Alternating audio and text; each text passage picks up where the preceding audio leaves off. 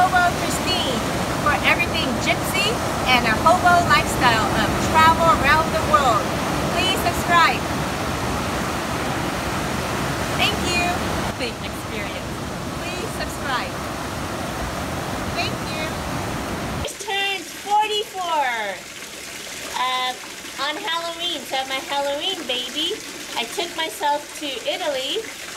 I actually took a best friend to Italy for her birthday. She turned 43.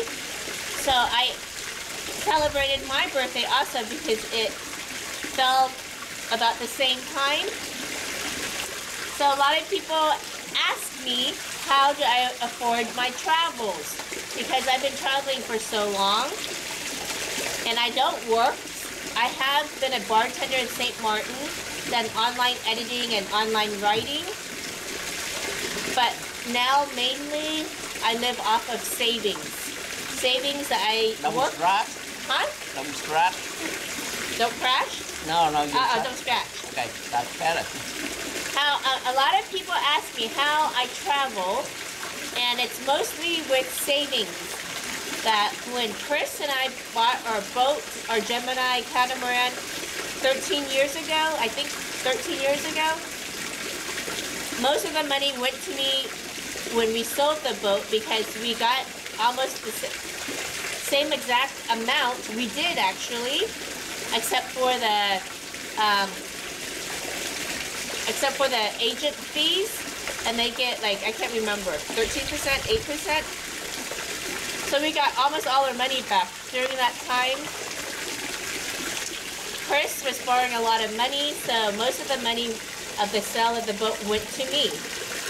So I have been able to travel very cheaply on a budget. So my whole travel is not about going to resorts. It's not about eating fancy restaurants. It's about traveling and getting the most out of your money.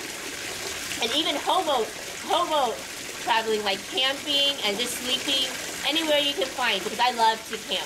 So one of the highlights to me to be anywhere is out in nature. So a lot of people won't be able to camp, but if you're able to camp, places like Hawaii, Hong Kong, you can go camping for free.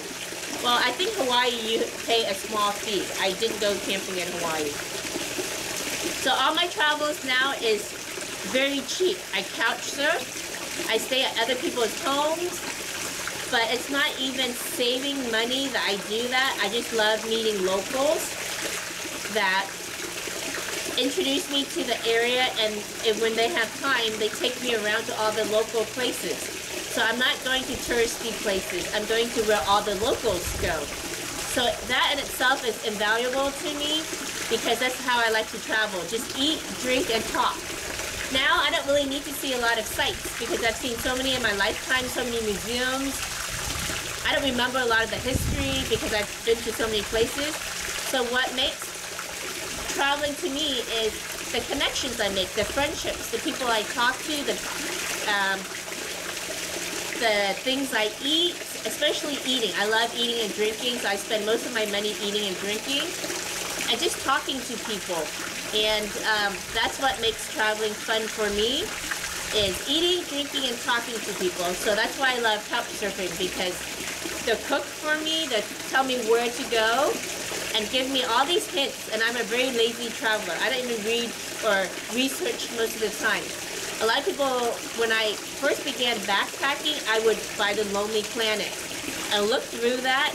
But now, I just buy my ticket, get a couch surfing post, and wait until I ask them where I should go, what I should see. And then from there, I start talking to other travelers. And then that's how I plan my itinerary. I don't have any plans most of the time. Unless it's something big, then I'll be like, I want to see that. But if it's not big, then I don't really have plans. I just sort of roam around the cities, the beaches, camping. I hitchhike. And a lot of people are very afraid to hitchhike, but